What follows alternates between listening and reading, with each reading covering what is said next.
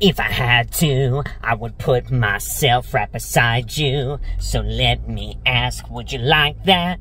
Would you like that?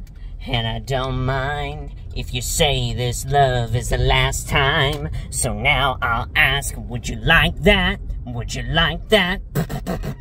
Something's getting in the way. Something's just about to break. I still try to find my place in the diary of Jane. So tell me how it should be. Dzień dobry, YouTube. Excuse my blemish. This is from eating too many donuts. Invite me to another episode of Atticus Eats. Today, by popular demand and request, we are checking out the Chicken Crazy.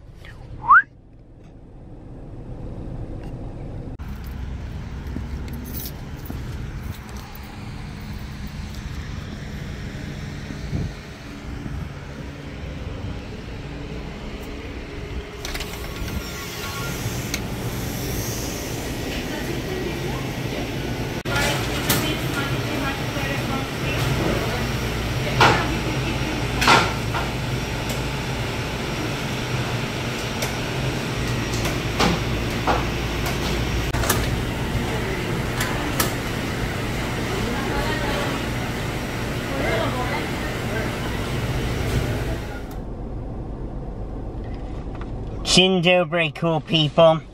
I am so happy to be back with you all, my very dear friends. This is so awesome. I have missed you all profusely in my time absent from being able to record some Atticus Eats videos. It has been deathly hot out here in Southern California. Triple digits. And yeah, I didn't feel like just, you know, baking all the time. But we're in a cold spell. It's back in the 90s, so that's really nice. And it was really cool. Back when I did my Del Taco video, there were many of you who requested, number one, go to an actual Hispanic food restaurant. I will. I have a few of those that I've looked up online that I want to take a jaunt down to and go explore and see. But then there were many of you who are like, hey, you need to go to El Pollo Loco. And I am so thankful that you all said that, because El Pollo was actually a place that my mom and I would go to all the time when I was younger. And we're talking little boy on up through growing up. And so I'm very happy that we get to come out here today, have some El Pollo, and just be able to chill. I do have some more community-curated questions that you all have asked me over the course of several videos from the last few months. And I'm definitely going to be getting to those, but right now we're going to eat. And so, my dear friends, let's take a look at what we have to offer. A little bit nasty that they don't even put plastic over their utensils. Like, that's kind of gross, because I don't know who sneezed on this or breathed on it or whatever. So, hopefully, you know, we're all good. I'll use my fork of power here. But here, let me put this down and I'll get my stuff. Very good, high-quality napkins. And what's actually funny is this El Pollo that I'm going to here today is actually pretty new. There are multiple El Pollo Locos, like, everywhere, right? You can find them anywhere.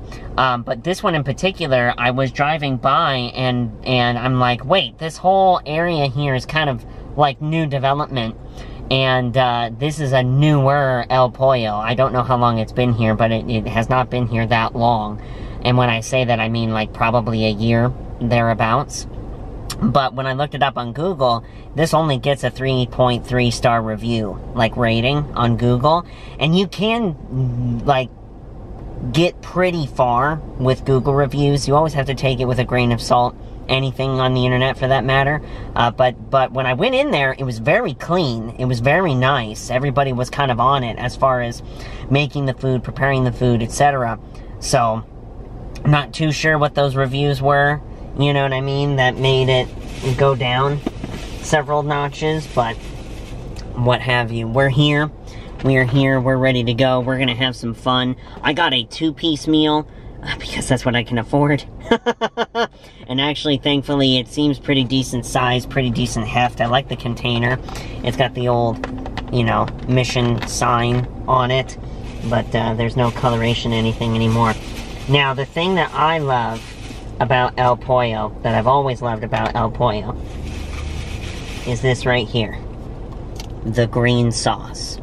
The green sauce is where it's at, as far as, you know, sauce and something that's very specific to El Pollo that I really like. And so this is really cool. I am a flour tortilla guy. If you go to El Pollo Loco, tell me what your usual order is. I got the 2-piece meal. I got the leg and the thigh, because I'm a dark meat guy.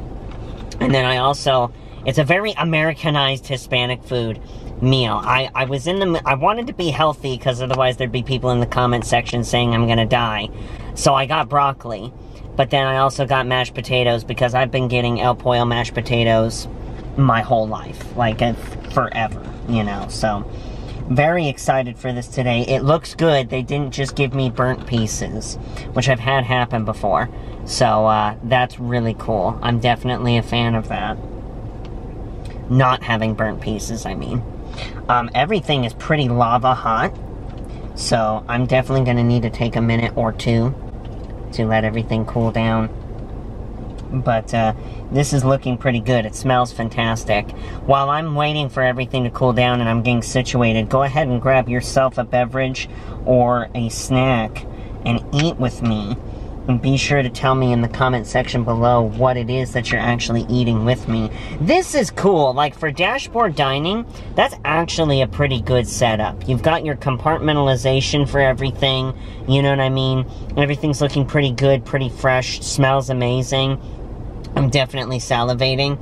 But, yeah, we got some goods and services here, my friends. I have missed you all so very much.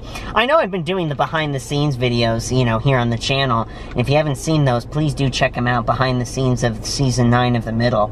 But, man, just to be able to be back here and eating a meal with all of you, my internet friends, how amazing is that? It's such a good time.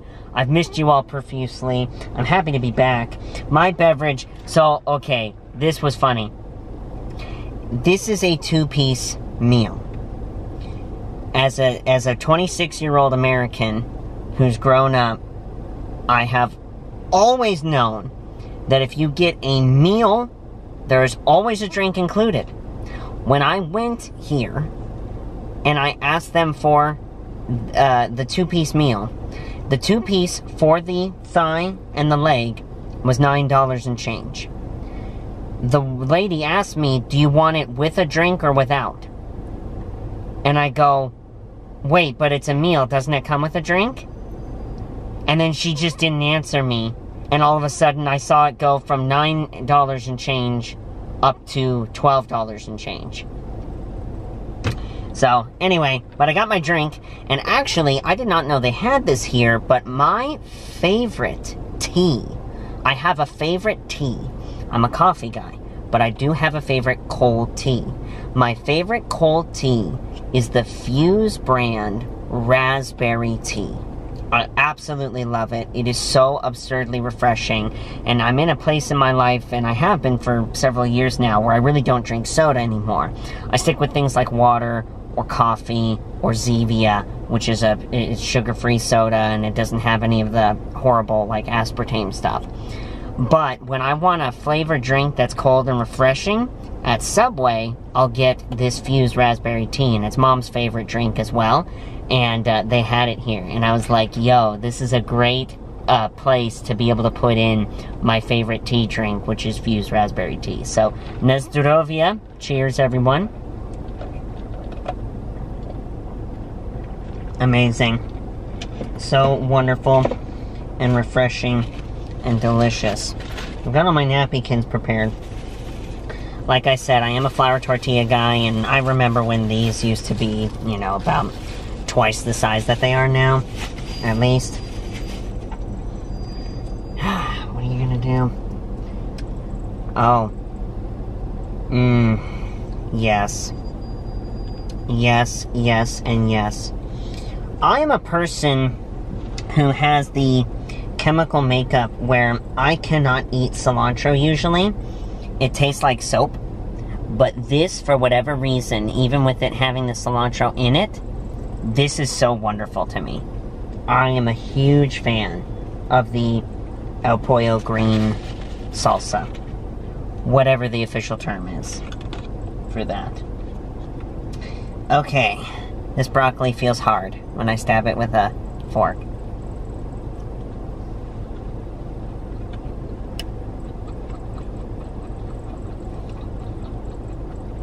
It's actually pretty good texture-wise. It's not mushy. It has a bite to it. Normally, when I go to restaurants and I get broccoli, they over-salt it. They'll put something on it somehow, some way that becomes way, way, way, way, way too salty. And it's disgusting. This is the exact opposite of that, where I don't think they salted this at all.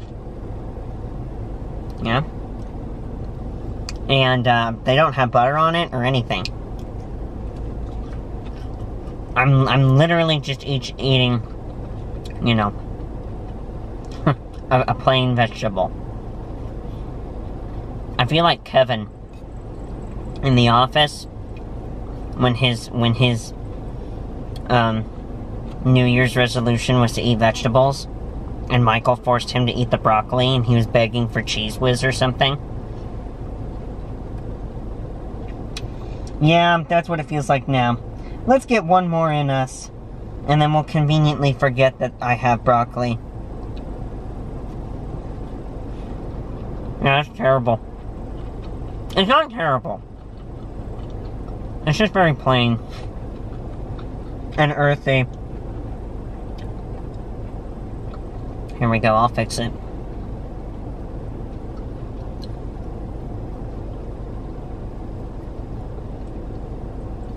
That's much better.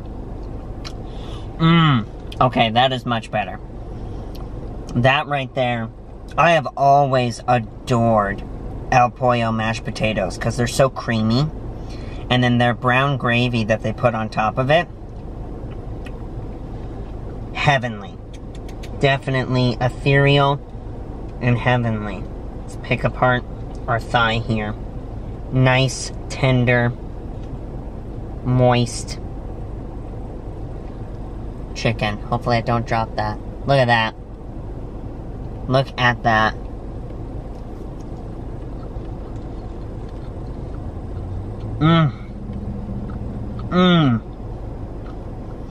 Friends, that is significantly better than other El Pollos I've been to recently.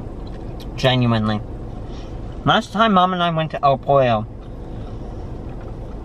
it was near the beginning of the year, and it was like one of the ones that's like off of a freeway, right? And we went there, and man, it was literally as if they gave us the worst food possible. Everything. Sides were terrible. Mashed potatoes didn't have any gravy on them. Meat was burnt. This is not that case, my friends. Oh my goodness. Let's dip it. Hopefully I don't spill. A little bit of green sauce on that.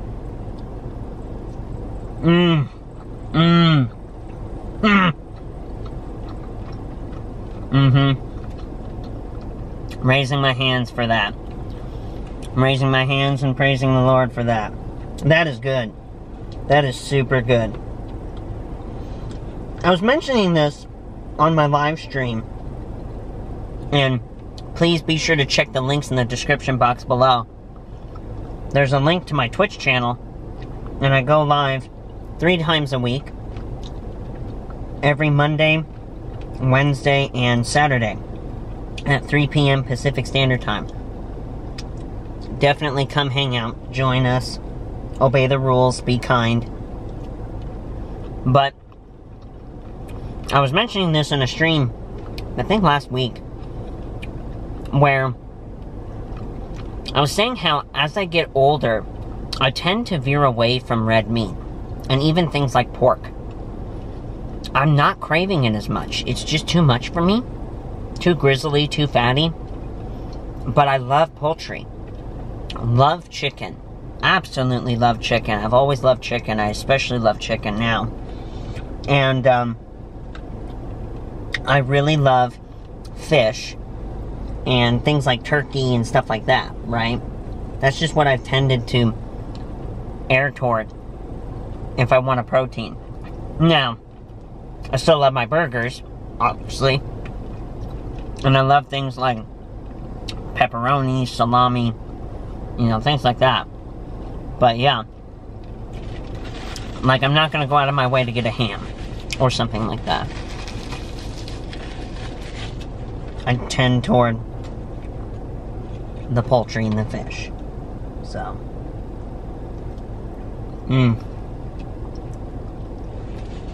Oh yeah. Flavor-wise, the potatoes are excellent. I am noticing that they're just a little bit runny though. Just a little. Not enough to make you gag, but I'm definitely drinking these potatoes as opposed to chewing them, if that makes sense.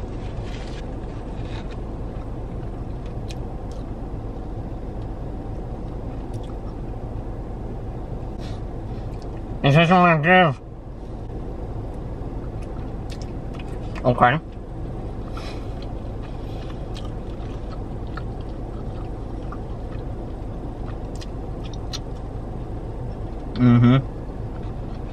Comment below.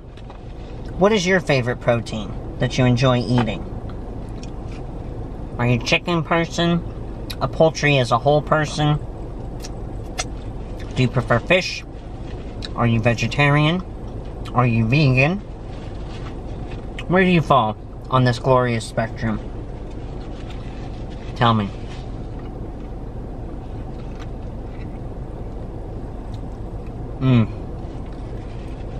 Now, this is cool. So what a lot of people don't know is when I was little, so this entire piece of tortilla is rock hard.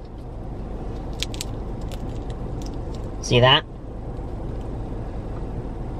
That's terrible. Not gonna have that. The rest of it's okay. A lot of people don't know.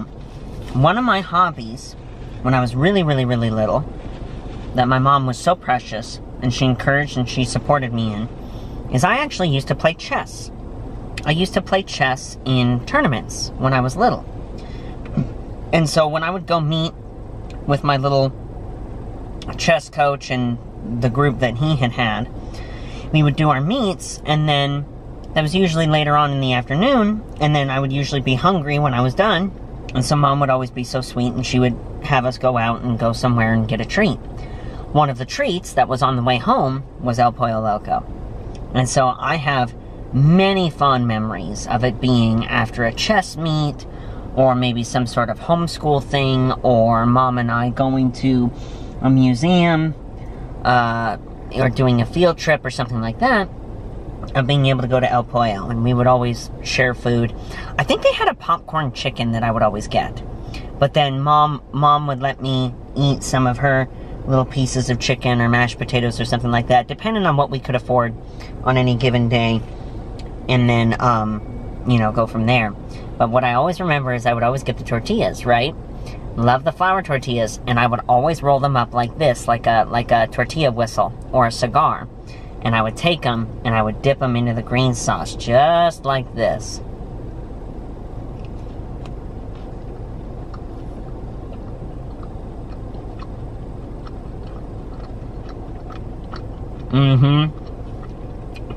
And I've been doing it ever since.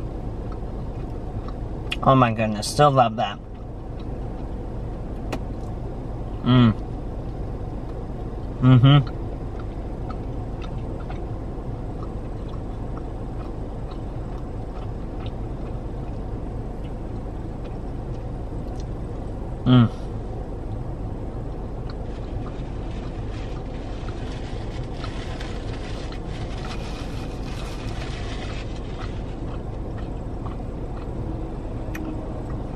I would definitely buy that for $1. So good. My dear friends, give me a minute. I'm going to polish off my lunch. And then when I come back, I'm going to be answering some questions that you all have asked me in the comment section. I'll be right back. Don't go anywhere. Alrighty, cool people. I scarfed the rest of my vittles there, and it was so unfortunate. I was eating the chicken, and I polished off the mashed potatoes, and then I ate my flour tortilla, and I got so full, I totally forgot that I had my broccoli left over. Oh no. Yeah, so, oh well. Continuing on, I'm gonna give El Pollo a solid 7.5 out of 10 today. There is an unmistakable flavor profile and taste to El Pollo Loco, the chicken crazy, that is so good. But you can only handle it in doses, and it depends on the piece of meat that you get, right? I was eating my thigh with you on camera, and I switched to the leg, and that drumstick, man, excuse me, it was actually pretty tough, pretty stringy. I left a lot of meat on there because there's just a lot of, I don't know, like tough tendons and fat and stuff like that. And I'm normally a drumstick guy. Whenever I get fried chicken or baked chicken or whatever it might be, I'll demo the drumsticks. But this one was a little bit tough. And those mashed potatoes, they were really runny. They were really runny. They were good, and you get that gravy, and you're like, oh, dopamine surge. And then you keep eating where you have to get down lower, and it's to the plain section, the section that the gravy hasn't hit. And you're like, oh, this is a little soupy. But the Fuse raspberry tea, iced tea, that's where it's at. Amazing. On that note, let's take a couple questions from the comment section, and then we'll wrap up today's video. Love hanging out with you all today. Such a fun time. Such a fun time. If you have any other questions that you want to ask me, my dear friends, I'll say this in advance now. Questions that I can answer in subsequent Atticus Eats videos, please be sure to leave them in the comment section below. If you see somebody who has left a question in the comment section below, give that comment a thumbs up. That way it pushes it up toward the top where I can see it, and then hopefully be able to answer your questions and not have any be missed. So, Val Smiling on YouTube, and I'm getting these usernames. YouTube will change the usernames. On one screen it's one, and on another screen it changes it, but still the same person. So if this is you, you are who you are. You know who you are. Thank you. Val Smiling on YouTube says, did you do commercials when you were young? Fantastic question. If I'm not mistaken, I don't know that commercials are listed on IMDb. They might be. I think they are, but it's just further down the list. If you look me up on imdb.com, that stands for the Internet Movie Database, and search my name, it's pretty much my resume, so you can see everything that I've ever done in my career. But, yes, to directly answer this question, yes, I have been able to do several commercials when I was young. I got to do commercials for the AIG insurance company, which was insanely fun. That was the very first time I ever got to go to New York with my mom, was to film that commercial. And I was super, super, super little. Like, we're talking, I think, 8 at the time. And it was such an incredibly fun time. Got to meet a lot of really cool people. I did a couple commercials for them. I've done several commercials for Chevy, Chevy. And that was a lot of fun. And a bunch of other ones. I think Burger King. I've done a lot of voiceover spots for commercials. So yeah, I've definitely done more than a few commercials in my career, which were a lot of fun. Commercials are very unique too, because you're literally trying to start and end a project in one day, usually one day of filming.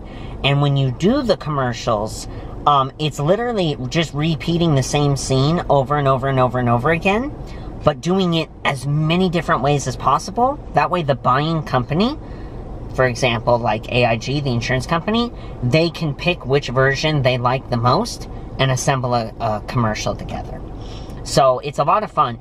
In television world and movie world, you know, you're going to definitely take time on a scene, but there's really only so much that you want to do because the writer and the overall script and the story and whatever, you know, it tells the story as a whole. So everybody has a pretty good idea of what direction the scene is supposed to go in, whereas the commercial is all one big piece in 30 seconds, let's say. And so, you know, lots of different versions are taken. I remember for AIG, we did 167 takes, I want to say. I think that was the final number. Man, it was a long day, but it was a fun day. It was really cool. It's really cool. I missed that. That was a lot of fun. Olivia on YouTube, have you read any good books lately? Love this question. Love it very much. Yes, I have. I have been able to actually get into the Chronicles of Narnia series. I've just been in this mood to read Lewis. And Mom and I, we only read The Magician's Nephew when I was very, very young. It was actually around the time when The Lion, the Witch, and the Wardrobe movie came out. And Mom was so cool. That was a real treat. We went to the El Capitan Theater down in Hollywood. And they had a whole beautiful exhibit on the Chronicles of Narnia where you could go down and look at the costumes and look at the props and look at all of the different things that they had that made the movie. And it was like a museum exhibit, and then you could go in and watch the movie in that beautiful, beautiful theater. And they had the lion's head and everything. And that is one of my most magical, precious memories that I've ever had in my life with my mom. Absolutely love that. And really gave me a bug for movies, good movies, and storytelling as a whole. And of course, all of the beautiful messaging, all the beautiful messaging that movie implied, and even more the books imply that C.S. Lewis writes into the books. It was such an incredible time. And so, in my journey for myself of being able to read through the series, my goal is to read through the whole series, all the way through the last battle. And I just finished The Lion, the Witch, and the Wardrobe, and I'm about ready to start The Horse and His Boy. And I'm so excited for that. I cannot wait to read through it. I've just been riveted with being able to read the books and actually see it in the written form. And they're illustrated too, and there's absolutely gorgeous drawings in that. So, Olivia, thank you for your question. That was awesome. Finally, for today's video, I hope I'm saying this right. It's either, I'm just going to take a stab at it. Again, you know who you are. Justin Nemi 2876. How rigorous was it to shoot, meaning film, and have your lines memorized, especially with the long and late hours? Were you used to it? Was it just normal? That's a great question, because Justin is getting into kind of the nitty-gritty of the work, which is making a television show, at least from the perspective of the actor. It is a lot of work to embody a character and become the character. And that's going to be true across the board, no matter who you are as an actor. Doesn't matter who you are, actor, actress, whatever age. It's always going to be work, because you are embodying a character. You are embodying a different life force. You're embodying someone that is not you, and yet you are still at the same time inserting you into that character. So line memorization, depending on the scene, presented its own unique challenges, because every actor and actress has their own method for remembering lines. And it was so funny. I just, not just, this was way earlier this year, but way earlier this year, I did a recording for Adventures in Odyssey, and they had a couple of extra characters, so extra actors came in to play those extra characters. So when I say extra, I mean they're just simply outside of the main cast, but they're still an integral part of the episode. And this one guy in particular, he was laughing, and he was telling me that he once worked with a guy during a theater performance, and this guy memorized his lines based on where the other actors were in a choreography setting. And it was funny, because he figured it out, and he totally threw off his acting buddy, because he would just stand in different places than what he normally would. And this dude who memorized his lines that way absolutely freaked out. So if you're an aspiring actor, don't have that be your method of memorizing lines. It will hurt you. For me specifically, it was a combination of me having something of a photographic memory where I didn't necessarily memorize the words themselves. I memorized what they looked like on paper.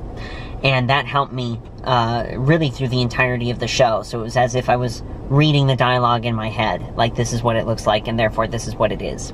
But then there's also this, it's kind of a beautiful thing, because it is a skill set when you are acting, that I had this method that my mom actually taught me, and it's a memorization method, period. So spelling a word, memorizing lyrics to a song, you know, whatever it might be, where you kind of have a sing-songy inflection in the word or in the lines, whatever it might be.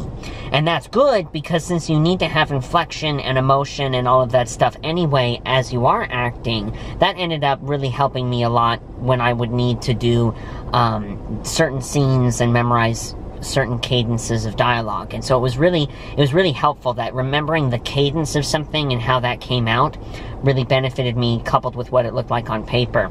But that actually is also the technique that I used for memorizing lines of dialogue for the Spelling Bee episodes, which were particularly fun. That had its own unique challenge, because now I'm not just needing to say words, I'm needing to correctly spell words. And that was so much fun, because I ended up using my sing-songy method to remember how those words were spelled, and then I could orate them. So that was a very fun time. But speaking on the rigorousness of it, absolutely yes. I mean, especially at the end when we were working 16-hour days. Fatigue is real. Mental fatigue is extreme. Like, that is a very real, actual challenge that people have to face. And so it definitely did. It took its toll. And it was a lot. It was a lot. But you know what? It was very rewarding. And I know that we all are so grateful for the product that we were able to produce with the show. So it was insanely fun. But my dear friends, please be asking more questions down in the comment section below. I'm so thankful to be able to resume the Atticus Eats series with you all, and I'll try to be as consistent with it as I can, balancing my in-real-life responsibilities as well. Please be sure to check out my link to Twitch, as I mentioned earlier. That's in the description box below. Also, please be sure to check out the link to my Cameo page. If you or someone you know wants to receive a personal video shout-out from me /Brick, please be able to book me down below. I would love to have the opportunity to make your special days even more special, and just bring a smile to you or to your loved one. That really means the world to me, and I love being able to do that. So please be sure to book me down on Cameo. Check out my channel. Check out all the other videos on my channel. Hit that thumbs up button. Subscribe to my channel if you haven't done so already. And please be sure to share this video on all of your social media pages. It goes a long way to help me out and push these videos through the YouTube algorithm so others can see it. I love spending time with you all. In the comment section as well, share with me what you had for lunch, dinner, breakfast, midnight snack, afternoon tea, dinner, supper, 11Zs, whatever it might be. Share with me down below what you had with me as we got to eat together, sup together, have a beverage together, and got to hang out and relax. All of you are awesome. I can't wait to see you all in the next video. Do widzenia. I just want a great life, something where I feel like I just didn't waste time, something I look back and say that was a great time, cause man I just hate when the years pass by the wayside.